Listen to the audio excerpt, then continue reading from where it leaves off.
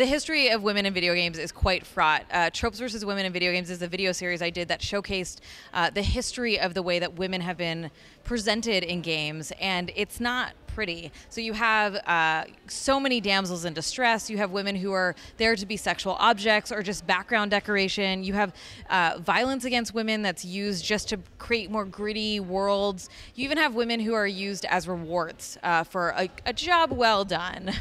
And I think that we're seeing a concerted shift in the industry over the last several years to try to make the industry a little more inclusive, to try to make better representations in games. So we're seeing more women, we're seeing more people of color as the stars of games, and we're starting to see stories that are built around those particular experiences, and I'm pretty hopeful for that.